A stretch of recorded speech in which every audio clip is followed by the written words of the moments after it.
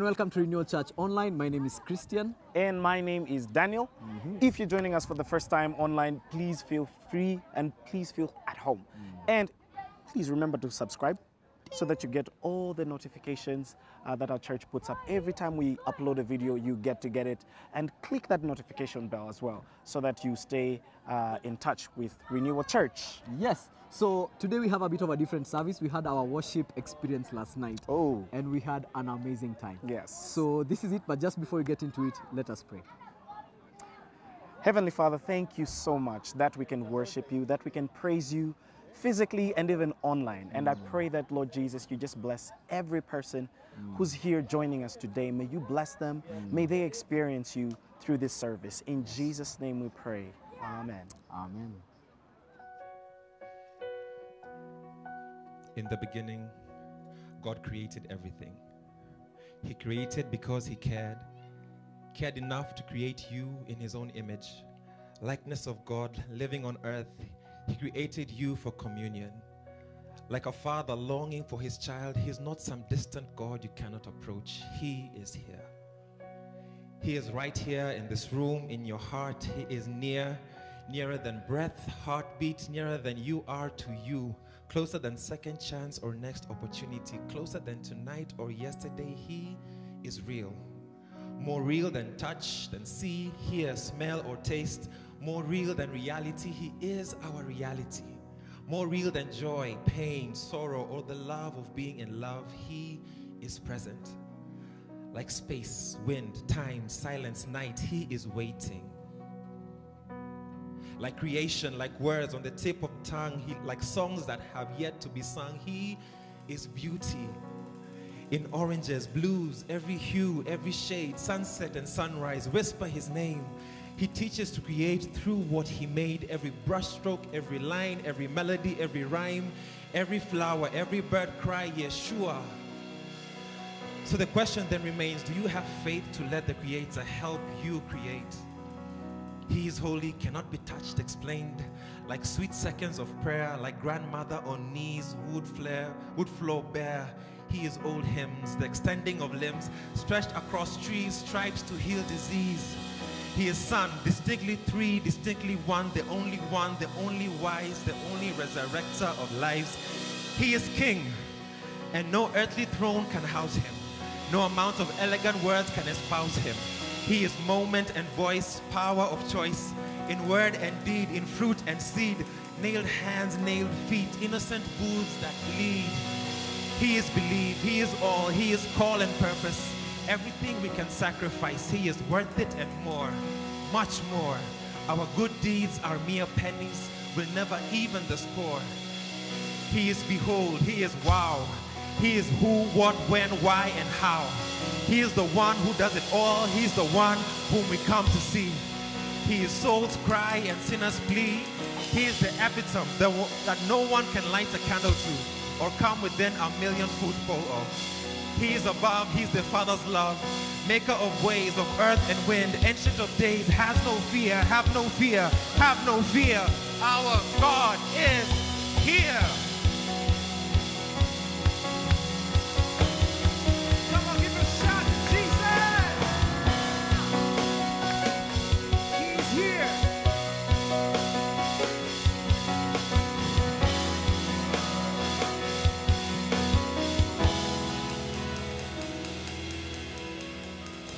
Our God is here. Amen. All right, here you go.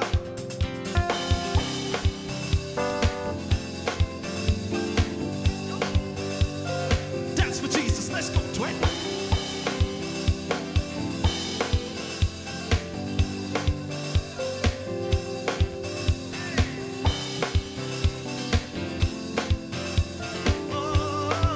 Uwezo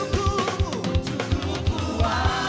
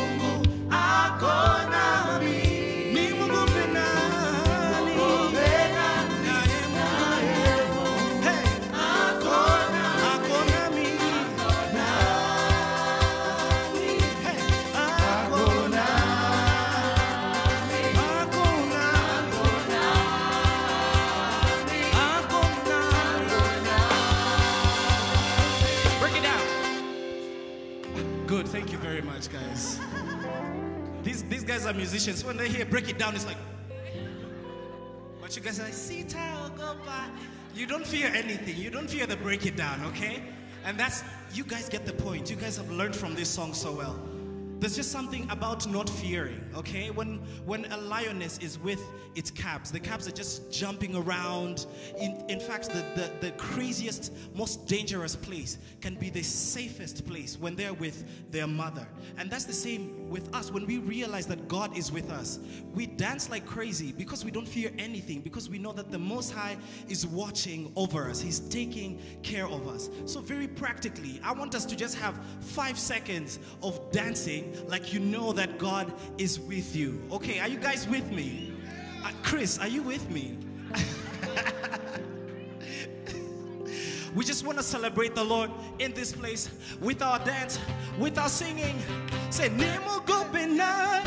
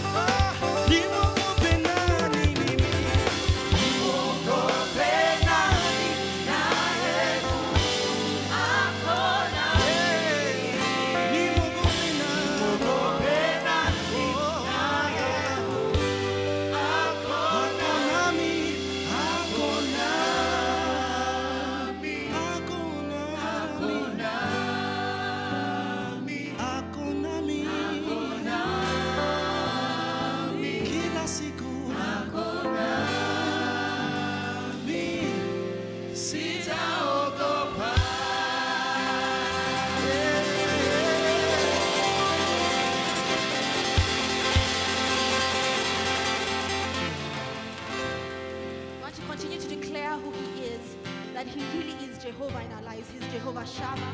He's Jehovah Jireh. He's Jehovah Rapha. He's Jehovah Nisi. He's God above everything in our lives. So let's sing together.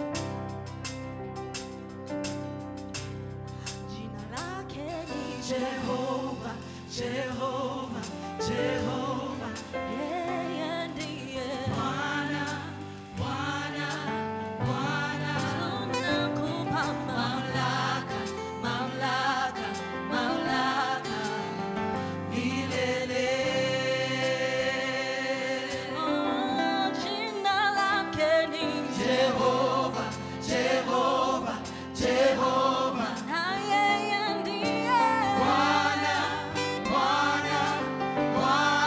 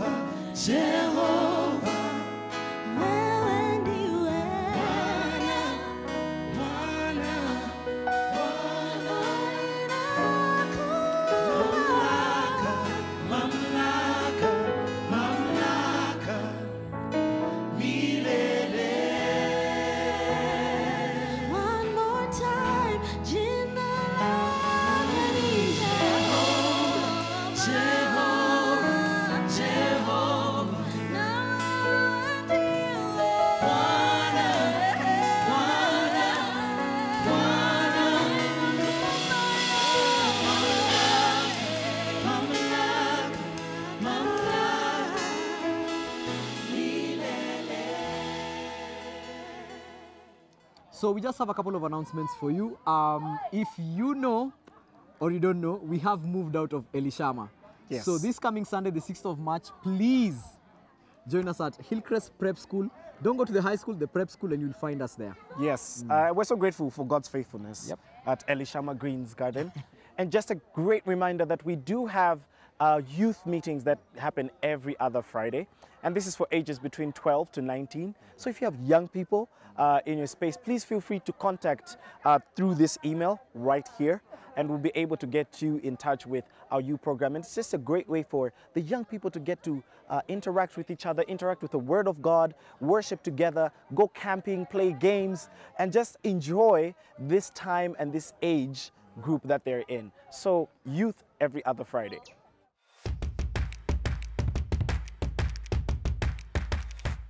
Guys, take your seats, make yourself at home. If you're absolutely exhausted, have a sleep. Don't worry, that's fine. You won't be judged. If you have a Bible with you, I'd love you to turn to Matthew chapter 7, which is one of the kind of biographies of Jesus. If you don't worry, I will read it out. We as a church have been on this sermon series through the Sermon on the Mount, and it's been this incredible kind of journey through Jesus' manifesto for living. And in chapter 7, verse 7, he comes to this really kind of famous passage around instruction, and he offers this to the people. Verse 7 says, "Ask and it will be given to you. Seek and you will find. Knock and the door will be open to you. For everyone who asks receives. He who seeks finds, and to him who knocks the door will be opened. Which of you, if his son asks for bread, will give him a stone? Or if he asks for a fish, will give him a snake? If you then, though you are evil, know how to give good gifts to your children, how much more will your heavenly Father give good gifts to those who ask him? So in everything do to others as you'd have them do to you, for this sums up the law and the prophets. Enter through the narrow gate, for wide is the gate, and broad is the road that leads to destruction, and many enter through it. But small is the gate, and narrow the road that leads to life, and only a few find it." Lord God, this is your word. This is your word in and out of season to us. And we pray we be transformed by you, by the power of your Spirit working in us. In your mighty name. Amen. Guys, this passage above everything, and it's about a lot of things, but above everything, it's about asking. And it's about asking. And I've got to be honest, I come from a culture where asking for things is really awkward. So I come from England, and you don't ask for things. It's just really awkward. And I don't like asking for things. I quite like to be self-contained. I like to have things organized. And I wonder how many of us, our response to "how are you" is "I'm fine." Regardless. Like, my world is falling apart. I just had a car crash on the way here. Like, I haven't eaten in 7 days, and my hair is a nightmare. But I'm fine. I don't know how many of you are like that, if that's you. I don't like asking for things from those around me.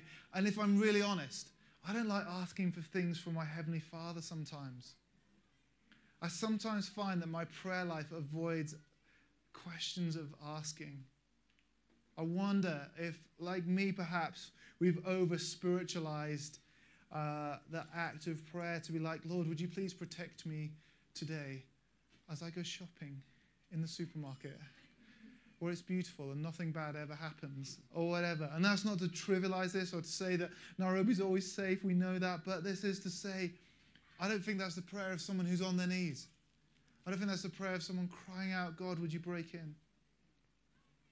I'll say things like, "Lord, I need your help with these things," but if I'm honest, they're not things I'm consciously seeking God to move on or needing his presence to appear. I guess as I've reflected on this passage, and actually I was challenged on this as we were worshiping earlier, as we thought about kind of what God was just been inspiring and envisioning people with, is where's the ask? The God who seems to invite me to ask, to seek, and to knock. What is my outrageous? What is my audacious ask of him? What is that I need God to move for this to happen? Ask of him. Or am I satisfied with the tame and the manageable and the ask that I can do on my own to make sure I'm not disappointed by God? I was once in a church conference, and I'd invited some people along, and they were really skeptical about church. They were really skeptical about the whole Jesus thing. And I'd basically dragged them along to this thing, said, don't worry, it'll be amazing. I'm sure they'll serve great food. You should definitely come along. And they came along, and their whole reservation around church being, do you know what, I just think you guys are a bit weird. I think it's a good job they don't come here, because we are definitely weird. But they kind of came along like, I think you guys are a bit weird. You do wacky things. I'm not sure I want to be a part of this. So anyway, they come along, and they're just the band are worshipping. And then this woman, and we knew her in our church as Mad Liz. That was just the affectionate term that we gave to her. And she kind of, I can see her edging towards the stage, and I'm going, oh my gosh, what's she going to do? This weird woman in our church. I almost felt like, do you know, if I just go rugby tackle her now, nothing weird would happen. And she kind of climbs up onto the stage. And she's one of those people, you know, who just wears outrageous clothes, and it's not an honoring to God, it's just to look weird and stand out. But it's just, she kind of climbs onto the stage, and she runs. And she runs. She moves the worship leader out of the way. And she runs past him. She like sends chihuahuas flying or whatever. She runs to the, and then she turns to come back. And as she runs back across the stage, she does a huge cartwheel across the stage. And honestly, I'm stood there kind of looking at my friends going, yeah, we're not weird. This is definitely normal. I'm like, oh my goodness, I'm trying my best. Lord Jesus, I'm trying my best to bring these people. But you might, why are you doing this? The service continues, the worship continues. At the end of the worship, this old lady crawls up onto stage pretty much. She gets up, she's tears in her eyes, she's weeping. She says, many of you don't know me, but I'm dying of cancer. I can't get to church very often. So I haven't been in church in a long time. So I'm dying of cancer. And as we stood there worshiping, I said, God, I'm struggling to know that you're real. If you're real, will you send a lady up onto the stage to do a cartwheel? I felt a little bit judged, if I'm honest. This woman's weeping.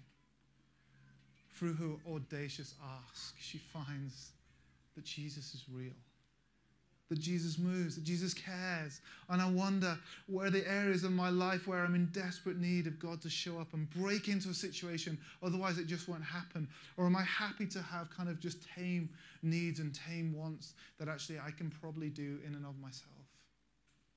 That it'd be nice if God showed up for, but actually it doesn't really matter. What does asking when we don't know what that looks like mean? Well, firstly, do you know, this is about community. This is an act in the community. This text is about prayer, but it's also about how we relate to one another. The sense in the text is that we're become the kind of community where giving and receiving and asking and joyfully loving one another is a way of life. Jesus presumes, he says, though we are evil, we are a people who give good gifts. We don't give stones, we give bread. We give snake, we give fish. And I wonder, is that true of us as a community? Where do we stand in the gap for God's provision for those who are asking? There might be people next to you who are desperately asking God for stuff, that you have it within your remit to be that in this community. We've made it publicly shameful to ask of things. Yet tonight you might be sat in church next to someone who desperately needs a job, and you might have one to give.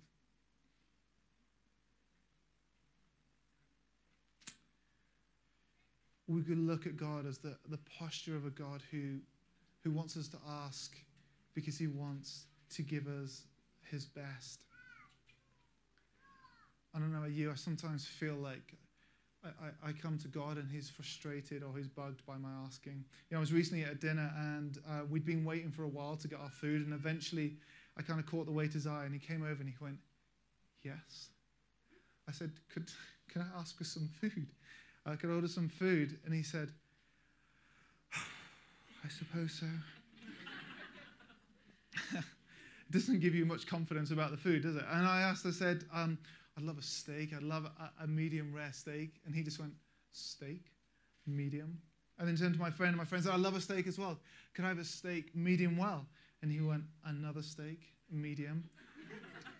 And my friend went, actually, I'd like mine medium well. And he looked at him with a look of contempt that said, not only is your steak going to be medium, but I'm going to spit on it as well. He turned and walked away. And I said, oh, actually, there's just one more thing. And he said, what is it now? What do you want? And I said, oh, do you mind if I order a drink? He's like, oh my. I don't know if you've been there. I don't know if you feel like that. Do you know what? Sometimes I go to God and I feel like he's really busy and important.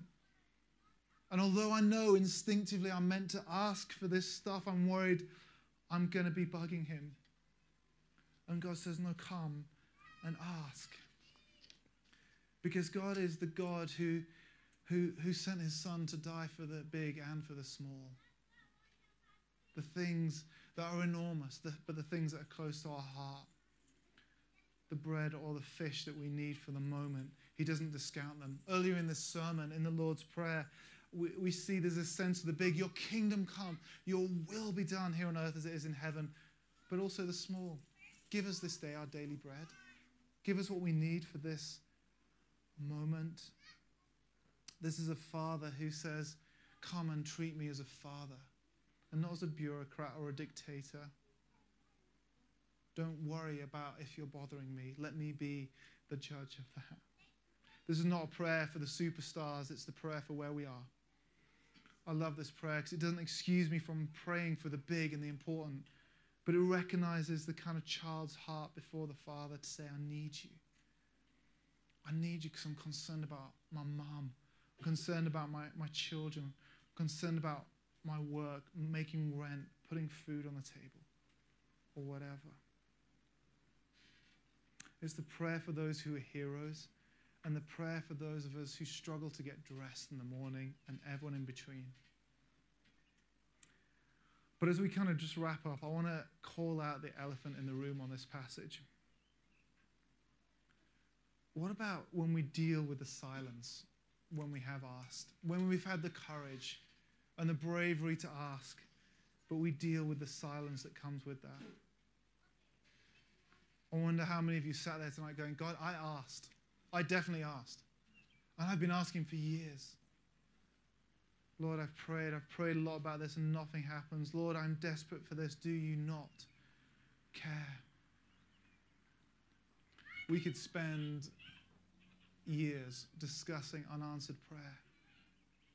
But what is it about where we bring ourselves to the one who creates the universe and trust that he knows what's going on and offer ourselves to him again? I wonder if these are just some of my reflections on unanswered prayer. Firstly, this. Prayer is not primarily about results, but about relationship. That we are called to turn to God regardless of whether we get the job or not. Regardless of whether we end up doing the thing we want. Because he wants relationship for us. Secondly, there's a profound mystery to God. Something we can't always articulate and we don't understand. But there's a mystery to God, and there's a beauty in that, but also a tension in that we feel. Thirdly is this: just because God doesn't answer doesn't mean he doesn't care. Or we shouldn't persevere with him. Just because God doesn't answer the way we think he should, it doesn't mean he doesn't care. John Wimber, who founded Vineyard back in the 70s in the US, said this: in the old days, we used to pray for no one, and no one got healed. And now we pray for everyone, and some of them get healed. There's something about going to God with our request, and he might not grant all of them, but if we never go to him with requests, he won't grant any of them. We remember that God's heart is good. And we're not always aware of what that means, but I'm so thankful to the prayers that God has said no to. Can I just have an embarrassing moment? We're not filming this, are we? Okay, Christian, if you put this online, your contract is over. When I was younger, I fell in love with this girl, who's not my wife, who's also not here. But I fell in love with this girl. And I wrote her the most passionate Valentine's card ever. It was beautiful, it was poetic, it just poured my heart out. And we were 7, so it's pretty serious stuff. And I can't believe you're not taking this seriously, guys. Come on. And I just offered my life out to her and I just offered this to her and said, would you be my Valentine? And she said, no, you look like a frog. And girls can be so harsh. And do you know, at the time I was broken. I was weeping. I remember going home and going, Mom, this girl, she doesn't love me.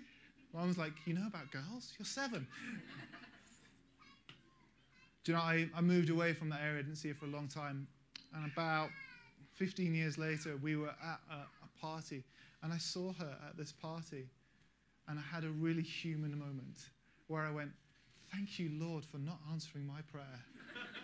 She does not like she used to do. And I talked to her and she was horrible. I was like, oh my goodness, my life with you would have been terrible. God, thank you for not answering my prayers. Of course, it's not the most serious example, but there are times I'm so glad when God didn't answer my prayers. When God has chosen his infinite wisdom to put up with my pain in the moment, that he might give me life going forwards. Do you know, God delights sometimes or enjoys the way that we wrestle through things in prayer.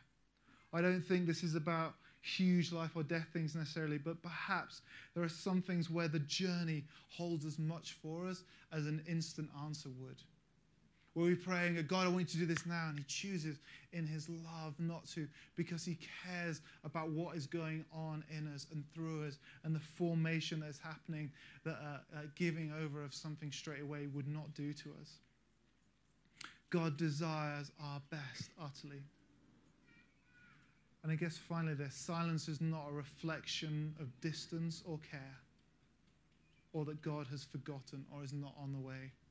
Some of the wisest thinkers in the church have cautiously concluded that as God's kingdom comes, it isn't God's will to bring it all at once, because we couldn't bear it if he did.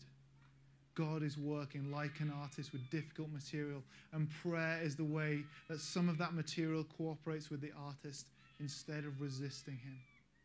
How that is so, we don't fully understand until we see God face to face. But this is one of the most basic Christian insights. We're going to continue worshiping together. But I'd love it if you just stand with me. Because this prayer was about a community. And we recognize that not only does God stand alongside us in our terms of hurt and pain and silence and a need for answer, but our community does as well. And I'd love us to do this today, that we as a community would stand alongside. We would pray for those and gather around those who are struggling with God's silence. Chicago, do you want to come up and join us? I'm just going to lead just for a few minutes. We're just going to pray for one another. I'd love us to pray for these two things. One is for those who are experiencing the silence of God. Who are like, where are you on this? I've been praying for this. And we as a community, we're just going to pray with you and alongside you. And secondly, I just felt this as we were worshiping earlier. I feel like there are some of you that you have the audacious ask. That you've got this audacious dream that is God's dream that he's given you. But your dreams have been looked down on. You've been told that those are not proper Christian things. Told that you're bad. But God loves you. That's what I felt God wanted to say tonight. For those with audacious dreams, with an audacious ask of God.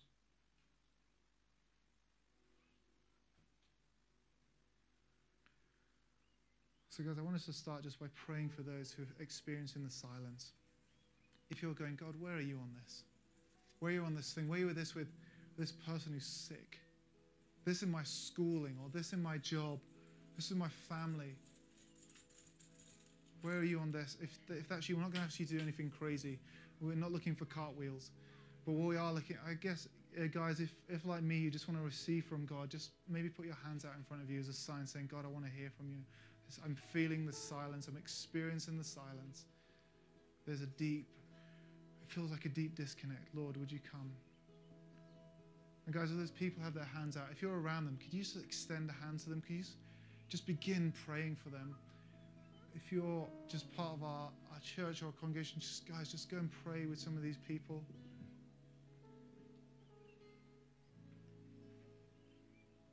If you love Jesus and you have a pulse, that qualifies you to pray for people. It's not that we don't take it seriously. We just know a lot of people need prayer. So guys, let's be looking around. Let's gather around those people who need prayer. And let's pray into the silence that they might know this community loves them, that it cares for them, that it wants to walk with them. And Jesus does too.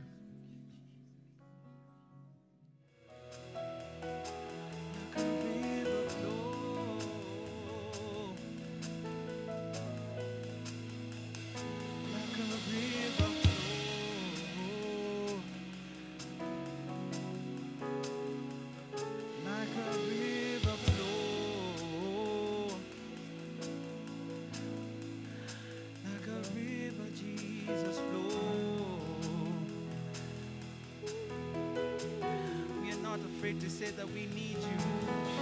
We are not afraid to say that we need you. We are not afraid to say that we need more of you.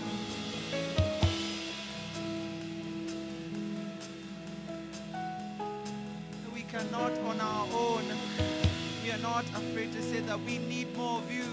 That we cannot do it on our own. We worship you, Jesus. We worship you, Jesus. We worship you, Jesus. We cry out, Jesus. We cry out, Jesus. We cry out, Lord. Oh, we cry out, Jesus. We are not afraid to say that we need you. We are not afraid to say that we want you. Come on, pour out your worship. Pour out everything that you have. Pour out everything that you have at his feet. Lord, we need you. Lord, we need you. We love you, Lord. We love you, Lord. The Lord is my shepherd. The Lord is my shepherd. He goes before me. He goes before me. Defender behind me. Defender behind me. So I won't fear. I won't fear. I won't fear. Because I'm filled with anointing. I'm filled with anointing. My cup overflowing, yeah. My cup's overflowing. No weapon formed can harm me. No weapon can harm me. I won't fear, no, no, no, no. I won't. And with that in mind, can we raise our hallelujah all over this place? Raise it up, say hallelujah. I am not alone. I am not alone. Jesus, he is my comfort. He is, he is. Oh, always holds me. Hallelujah, hallelujah. All over this room, lift it up, say hallelujah.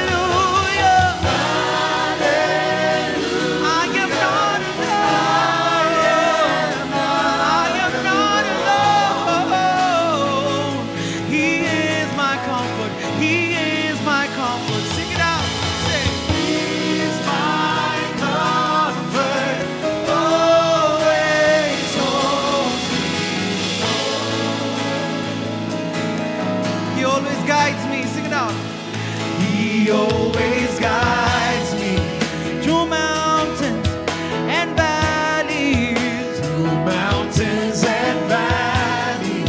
His joy is so refreshing. His joy is refreshing. And restores my soul. It restores my soul.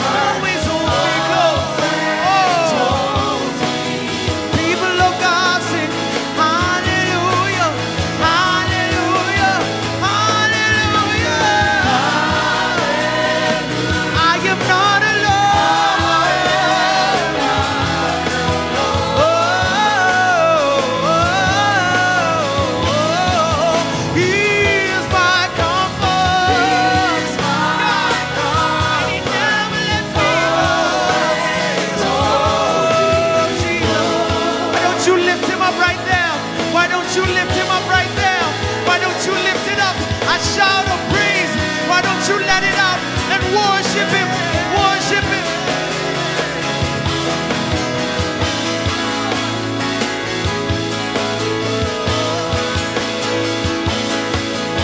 We worship you. We worship you. Oh. So we declare this truth. Your spirit lives. Your spirit lives within me. So I will walk in your spirit is. Your spirit lives within me. My victory. My victory. Say your spirit lives within me. So when I walk in your peace. Oh, say your spirit lives within me. This is my victory. My victory. Your spirit lives within me. I will walk in your peace. Your spirit lives within me. My victory is found in you. Oh, your spirit lives within me. So I will walk in your peace. Your spirit lives within me. Say my victory. My victory. Say my victory. Say my victory. My victory. My victory. It's found in you. It's found in you. It's called Jesus. It's called Jesus. When I call on your name. When I call on your name. When I call on your name. When I call, sing hallelujah. I am not alone. Sing it out. You're the only one who knows those hours at night when you're crying out to God. You're the only one who knows what they feel like. Say, He is my God. Always holds me. Always holds me. Sing it out. Sing. Hallelujah. Hallelujah. Oh, hallelujah. I am not alone.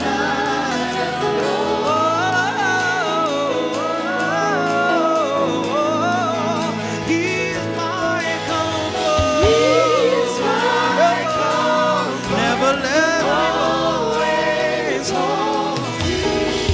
Always holds me. Always holds me close. Always holds me. Yes. Always holds me close. Even when I don't feel it. Even when I don't see it. When I cannot perceive it. You always hold me. Even when I don't see it. Even when I don't feel it. When I cannot perceive it. You always hold me. Even when I don't see it. Even when I don't feel it. When I cannot perceive it. You always hold me close. Yahweh, Yahweh, hallelujah. I am not alone. I am not alone. Thank you, Jesus. He is my comfort. Always holds me. Thank you, Jesus. Thank you, Jesus. Thank you, Jesus. Can you just respond to that? To Him holding you close. We respond to that today, Lord. To you holding us close. Even when we feel like we are bothering you. Even when we feel like you're far from you. Even when we feel like you're bothering you. Even when we feel like you're far from you.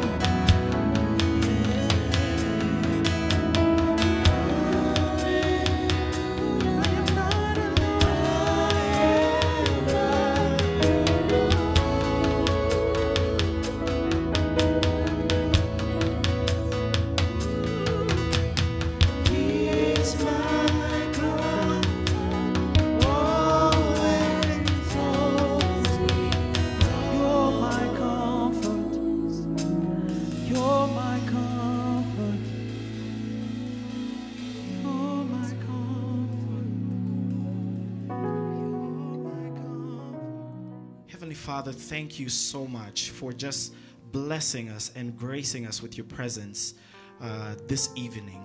We're so grateful, Lord Jesus, for creativity. We thank you for the God that you are. We thank you, just hearing the spoken word from Stone, that you created us in your image.